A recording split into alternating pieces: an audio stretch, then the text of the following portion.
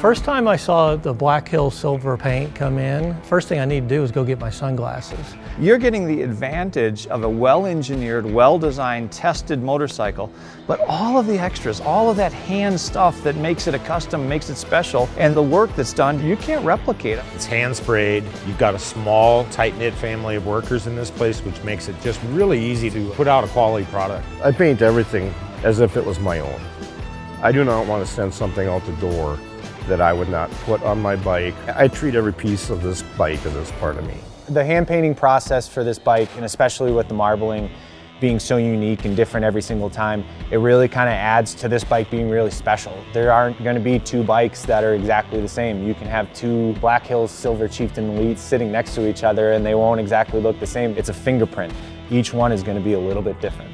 There's a lot of pride that comes with working for Indian Motorcycles. We keep the craftsmanship component of it, but are also able to weave in the process controls and the modern technology of manufacturing today.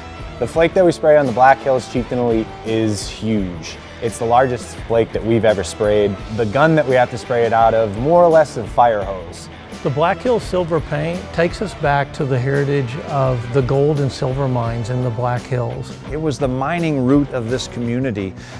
Silver, gold, precious metals during World War II, tungsten, things the military needed were all mined out of this area. They paid a tribute to this shop here when they named that bike Black Hills Silver. Really stands up to, hey, this bike is painted in the Black Hills, South Dakota.